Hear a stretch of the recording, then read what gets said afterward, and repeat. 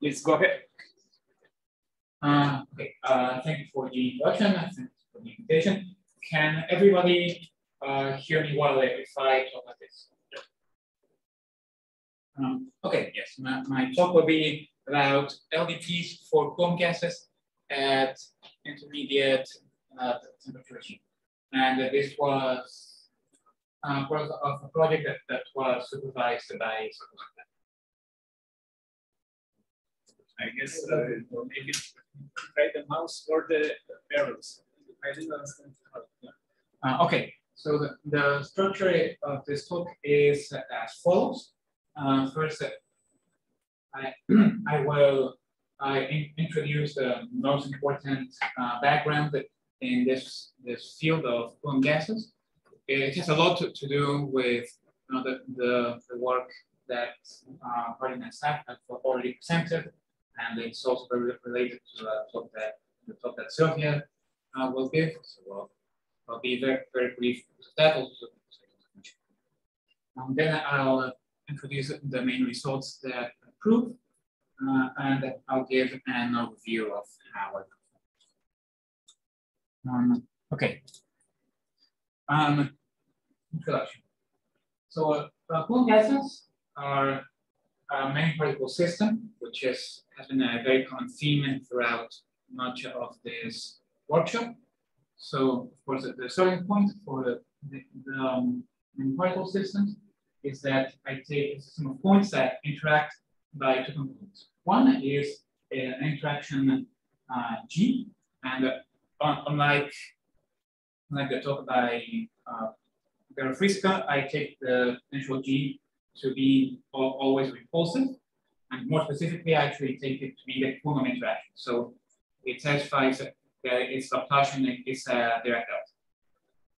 Okay, so if the interaction is always repulsive, how do the particles not just fly out to infinity? Well, it's because they're confined by an external potential V, and we want to work in the most general setting possible. So some people around the matrix theory tend to take a V to be the potential x squared. But we want to work with a potential that's as general as possible. So what we basically want to impose a little hypothesis as possible. So basically what we actually need is that it grows fast enough at infinity to actually contain the particles don't fly out. So starting point, G is the Coulomb interaction, and the V is a general potential that grows fast enough at infinity. Okay, so we are interested in, notice that the sum of the VXI terms has a factor of n in front, while the other one doesn't. It's because if I take the sum of particles, then the first term is going to be a order n squared, and the second term is just the sum of E of xi is going to be a order n. So I have to multiply that again by n. So I have two terms of order n squared. So I actually observe a competition. Okay, so I'm interested in the many particle limit. So of course, I have to look at the mean field limit of that system. And the mean field limit of the system is given by expression here, which I call EV, which is, it's a very nice. We basically just replace sums by integrals and just the weights, so that everything has weight one. And now it's a classical theorem that this mean field limit has a unique minimizer, and that the empirical measure of the minimizer of the original Hamiltonian converges to the minimizer of the mean field limit, which I call mu v. Okay, so most of the talk will be about the positive temperature case. So it means a system in which particles not only interact via the Hamiltonian, but there is also some randomness. And in order to model that, it's necessary to introduce the free energy, which is the same as the mean field limit plus an added entropy term. And in here, beta is the inverse temperature of the system, and the right scaling of free energy is to take 1 over n beta as the weight of the entropy. Okay, so what happens in this function? Well, there are two limits. One is temperature being very, very small, so beta being very, very big. And in that case, E beta converges to EV, which is, of course, what you would expect at temperature 0. The free energy is just an EV limit, and the thermal equilibrium measure, the minimizer, is just the equilibrium measure. The other limit is when the temperature is very big, so beta very small, and in that case, the effect of the entropy becomes dominant, and then the thermal equilibrium measure have more and more mass, spreading it out to infinity, and so in the limit, it would converge to something that has mass everywhere, except to something that has mass everywhere doesn't integrate to 1, so it just spreads out to infinity. Another remark is that typically the equilibrium measure mu v has convex support, and like the thermal equilibrium measure is positive everywhere, so it has support in all of RD, even if beta is very small, no matter how small beta is. Okay, and throughout this talk, I will consider the case of beta depending on that. So beta will be some power of n for the remainder of the talk. Okay, so like I said, this talk will be about Coulomb gases at positive temperature. So we know that at 0 temperature, the only point configuration that we'll look at is the configuration that minimizes the Hamiltonian Hn. So what happens at positive temperature? Well, at positive temperature, the position of the particles is not deterministic, it's a random variable. And the density of that random variable is given by the Gibbs measure. So this is the Gibbs measure, and that you can see that its value is largest when the Hamiltonian is smallest, so it still concentrates around the minimizers of the Hamiltonian, but there is a non-zero probability of observing a configuration that's far from the minimizer Hamiltonian. In that equation, C in beta is a partition function, so it's a normalizing constant in order to make the Gibbs measure a probability measure. And again, you can look at two asymptotes of that. If the temperature is very big, then beta becomes very small, and the Gibbs measure will give a roughly equal to probability to all point configurations. So it will be like a Poisson process. And the other limit is when the temperature is very small or beta is very big. And in that case, the Gibbs measure will convert to a Dirac delta around the minimizer of the Hamiltonian. And I realize that I'm going too slow for many of you. If I'm going too slow, tell me. Just to define, this is great for me. Yeah, just stay. Okay. Don't speed up. Okay. This is new for me. This is great. Okay. Okay. Any question up to now?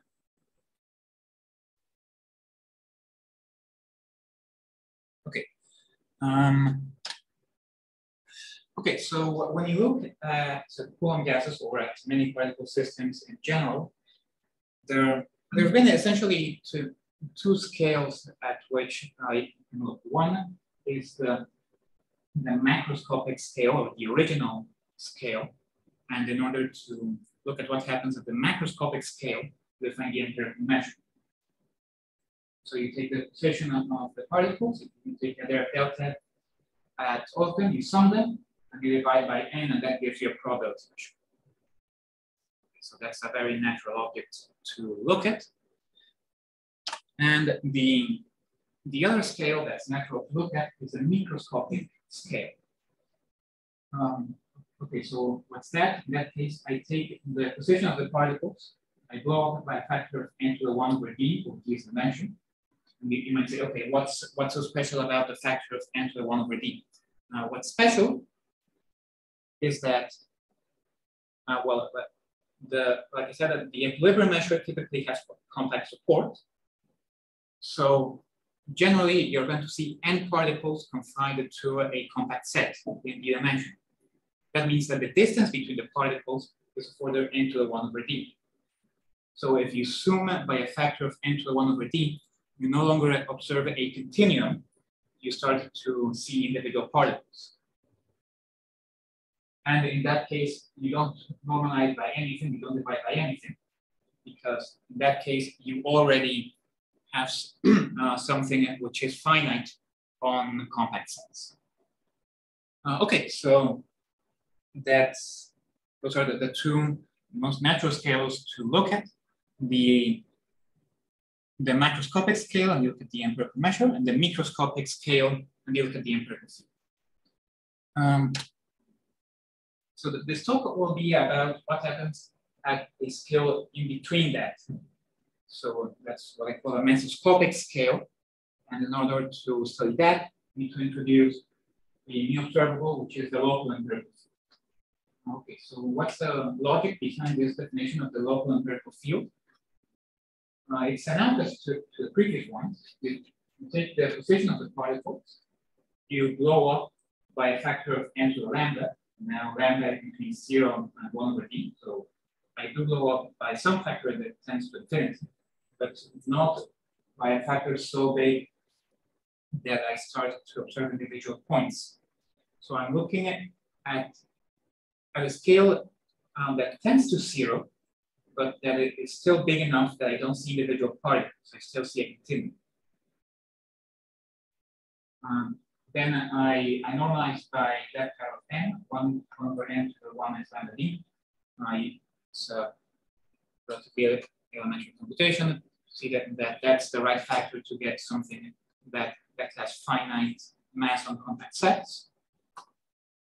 And for technical reasons, I have to restrict to a compact set, which in this case is a box of size R. So I cannot look at the behavior of that on the whole space. I can just look at the restriction of that to the compact set, which for simplicity I choose to be X. Okay, so this talk will be about this last term, the local empirical field. Okay, any questions? Just want to make sure that I'm understanding. So these X subis that you just had in the last slide, these are all the random variables for when you're treating it like when you're treating it as a gas and positive temperature. Yeah, Xi's are the positions of the particles. Well, I did say that I'm going to treat the positive temperature case, which means the random case, but these definitions don't really depend on whether you're treating the 0 temperature or positive temperature case. So I will use these definitions in the positive temperature case, but they still make sense in the 0 temperature case. Okay, thank you. Is R going to be fixed? Yes, R is fixed, lambda is fixed, D is fixed, N goes to infinity, and I think that's it. Those are all the variables of this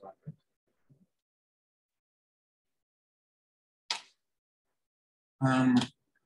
Okay, so now I'll go to the rough statement of the main results, and the main result is a large deviation.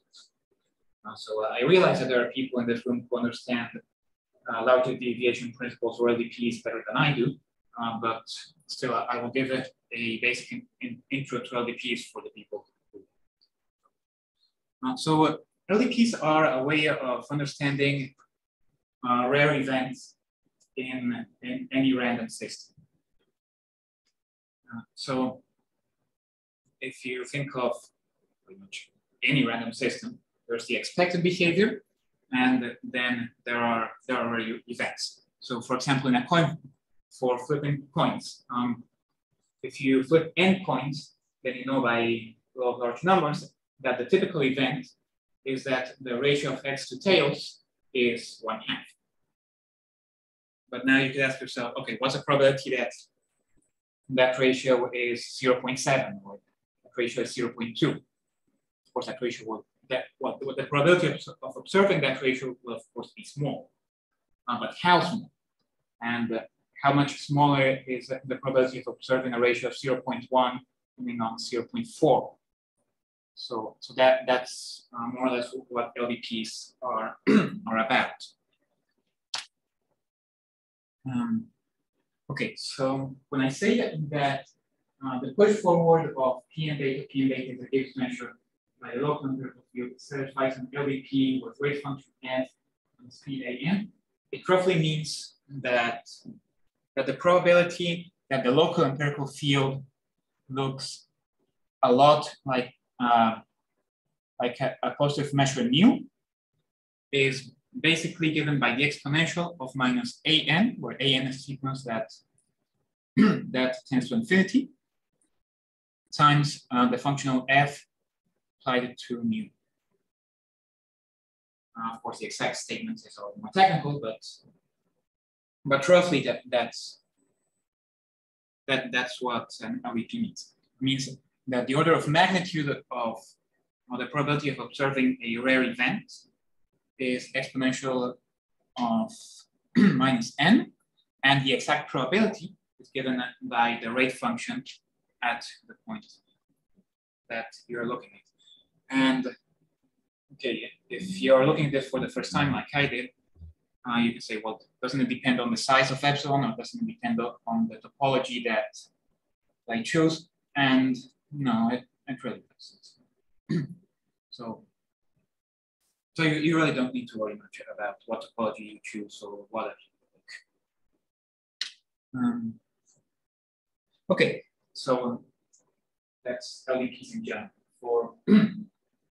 For our case, well, as I told you before, as long as the temperature is not too big, we know that the empirical measure will converge to the equilibrium measure. So that means that if I zoom in around the point, the typical event will be that the local empirical field is a uniform density, and its weight is given by the equilibrium measure at 0. It's given by the equilibrium measure at 0 because I chose to blow up around the point 0. If I had chosen to blow up around any other point, it would be in the equilibrium measure around the okay, so that's the typical event for. So that's the expectation. It is the expectation, but it's more than that. So the the event that the local empirical field looks basically like a uniform distribution with weight given by mu d of 0. It isn't only the expected behavior. It's an event that happens so frequently that it has overwhelming probability.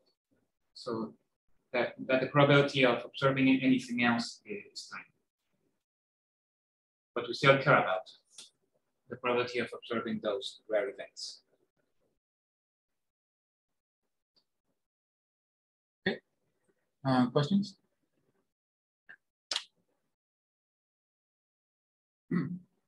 Okay. So again, in my setting, I work in a case where beta is given by a power of n, and I need to restrict to a power gamma in this range, d minus 2 over d and 1. The reason for that, the statement, prove it, is that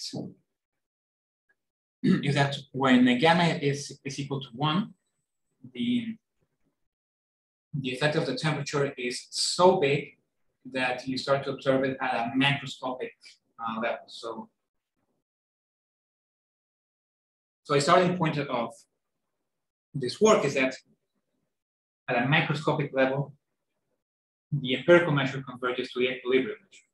And then we can ask, then we can ask final questions. But for gamma bigger than 1, or actually equal to 1, the empirical measure no longer converges to the equilibrium measure because the effect of the temperature is so big that there are particles spreading out to infinity, and so it doesn't make sense to ask final questions. The other extreme is when gamma is equal to d minus 2 over d. And here what happens is the opposite, is that the effect of the temperature is so small that even on a microscopic scale, we observe crystallization. So we observe particles that arrange around the minimizer of what's called a of the renormalized energy. So it's even conjectured that crystallization will occur not for a value of gamma that's smaller than d minus 2 over d, but for gamma that's some constant times d minus 2 over d, and the value of whether that actually happens is still being debated, and of course the exact value of that constant is a very interesting thing. But that's about the crystallization conjecture. That's really not what it's about. Okay, so what this will be about is if gamma. Okay, oh, and also there's a critical gamma, so that's gamma star. So that's going to be a critical temperature regime.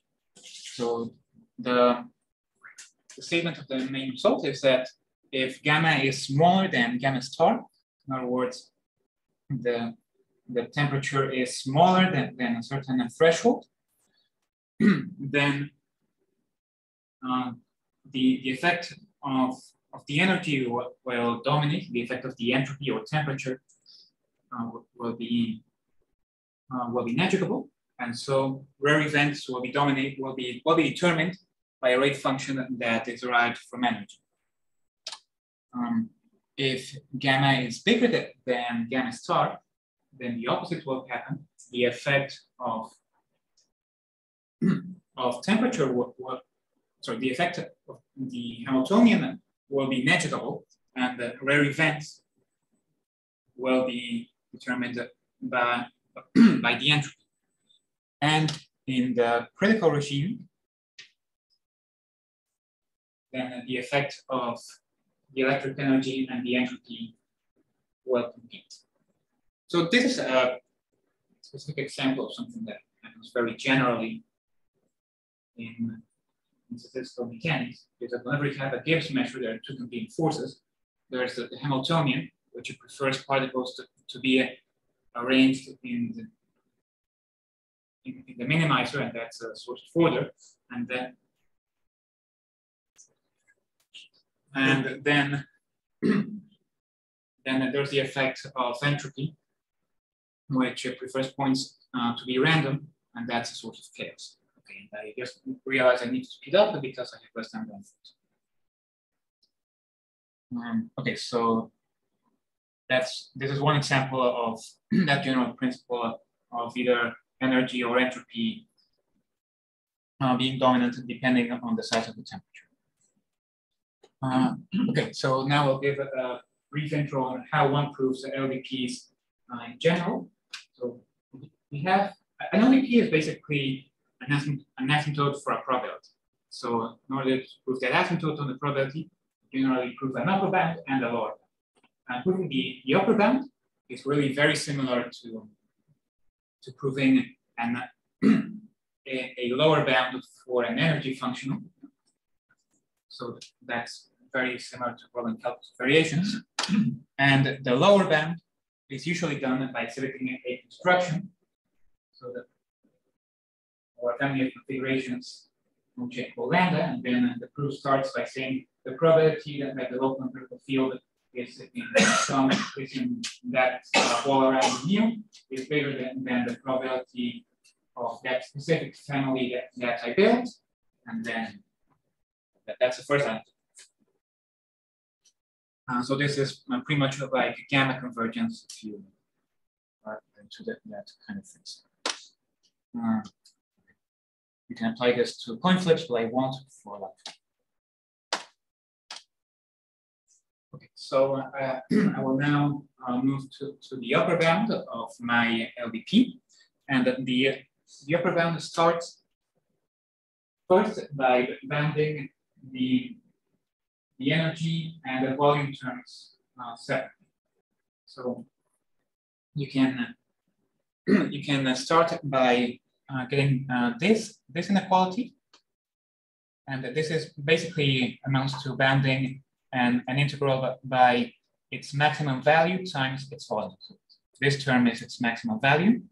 This term is the volume. Now you notice I have a function here w of mu, and that's a discrete handle of the function phi, which shows up in the LDP. Okay, so now I've split this integral into two terms, and I can deal with each of them separately. So the first thing I do is that I recover the entropy derived rate function from the volume term, and it has weight n to the 1 minus lambda d. So that's basically a consequence of the fact that I have n to the 1 minus lambda d particles inside my box. So this is more or less like a Sanov's theorem, where I have n to the 1 minus lambda d particles. So it's not exactly that, because I still have to worry about the particles outside the box, but that's more or less the idea. And on the other hand, I have the energy term. So I can also show that there's convergence of W to phi. And now what's important here is the weight that each of these two terms has. The weight of the entropy term is n to the 1 minus lambda d. The weight of the energy term is beta times n to the 2 minus lambda times b plus 2. And the reason for this scaling is actually somewhat elementary, and it comes just from the scaling relation satisfied by the Coulomb kernel. But then from that, I can get what the critical temperature scaling needs to be. It's defined by whether the weight of the entropy term is smaller or bigger than the weight of the energy term.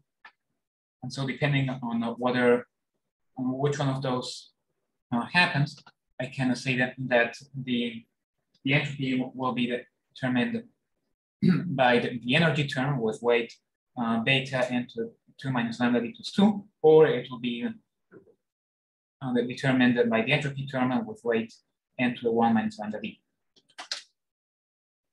Okay, so that's the upper bound.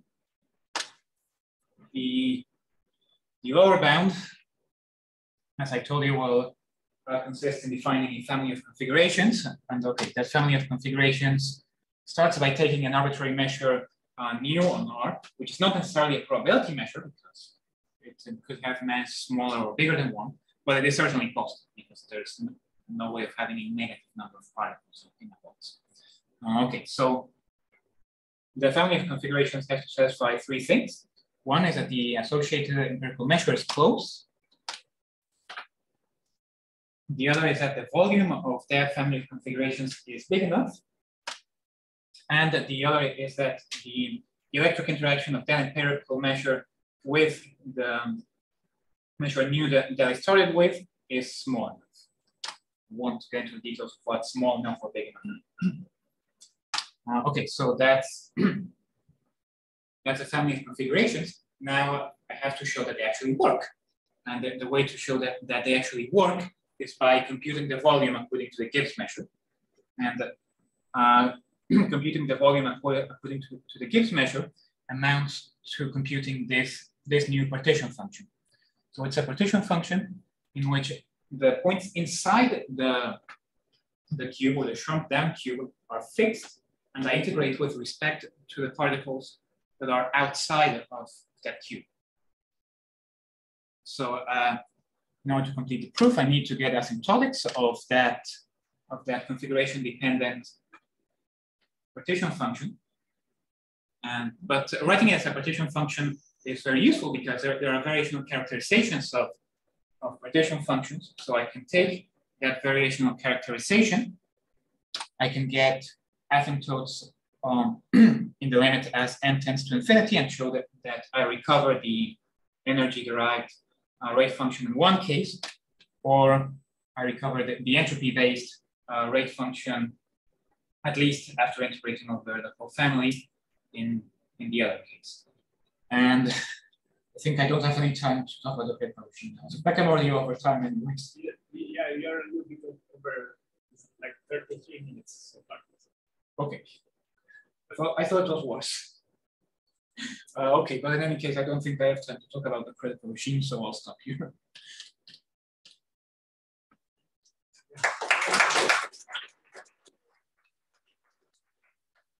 I mean, there is one quick question. Can you explain about the store?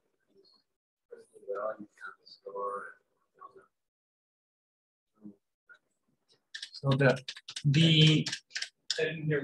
was the question? The question was, where does the gamma star come from inside? What's so special about the critical temperature regime?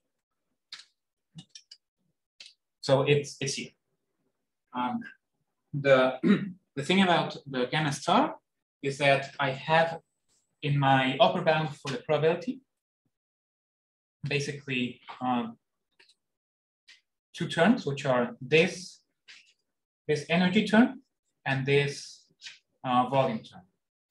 So this energy term is the exponential of something with a weight beta times n to the 2 minus d plus 2 lambda.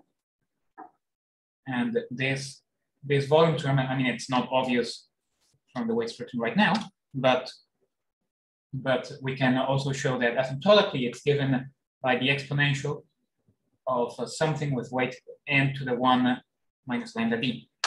So if I have the product of two exponentials, and each exponential is minus something with a certain order of magnitude, that will essentially be determined by the exponential of the minus something, which is bigger. So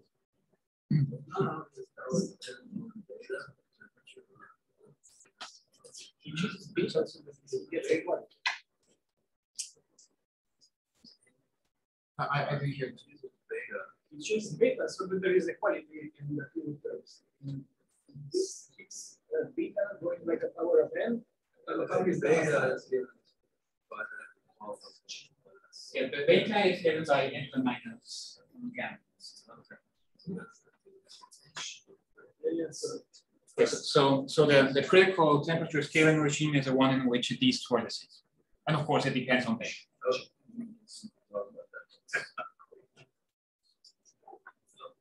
Okay. Okay. And any other questions? We can ask more questions in the coffee breaks time because dinner time.